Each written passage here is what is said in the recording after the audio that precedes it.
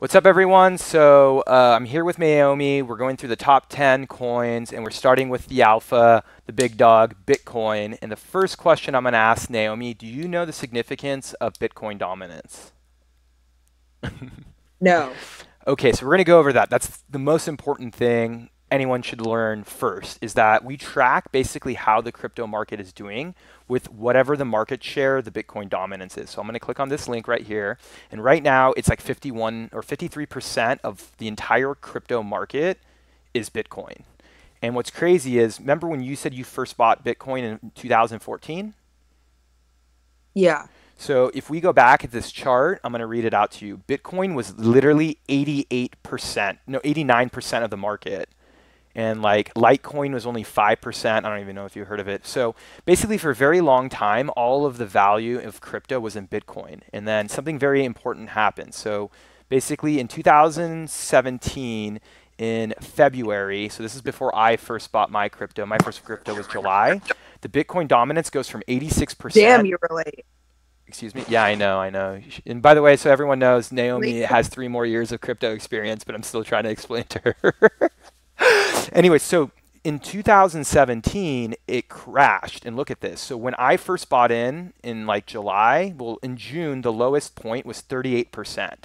So in June 16th, the Bitcoin dominance went out down to 38%. And so guess who took most of the market share of Bitcoin? What coin, Naomi? Do you have any ideas? Ripple?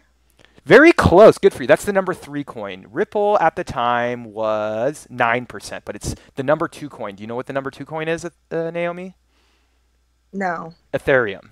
And we're going to make another video. So the next video is going to be on Ethereum. I So have a good basically, story about these.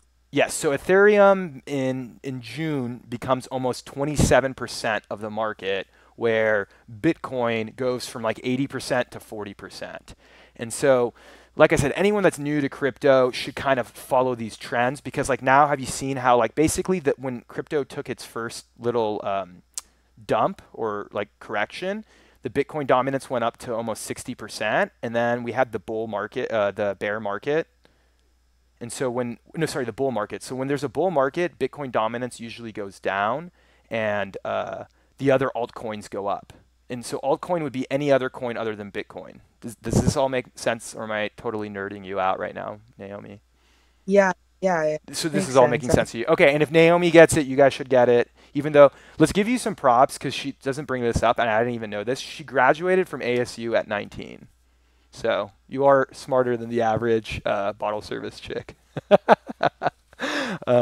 Anyways, so that's what you need to...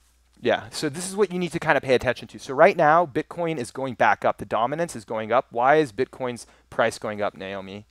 It's now at 53%, where a month ago it was 37% of the market. Why is Bitcoin's price dominance? I don't know.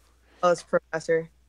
The reason why it's going up is because we're in a bear market. So when cryptos are crashing, when the price of crypto crashes, that means altcoins will usually lose a lot more value, because everyone's getting rid of their altcoins and they're going into Bitcoin. Bitcoin is kind of like the safe bet when cryptos are getting destroyed. Does that all Dang. make sense now? Yeah. And so just follow this trend. So this trend really just started 2 years ago, and it's been very, very like easy to predict. When I say easy to predict, it's just when cryptos... Oh, you got kicked out of the call. Okay, so Naomi got kicked out of the call. This is the end of this video.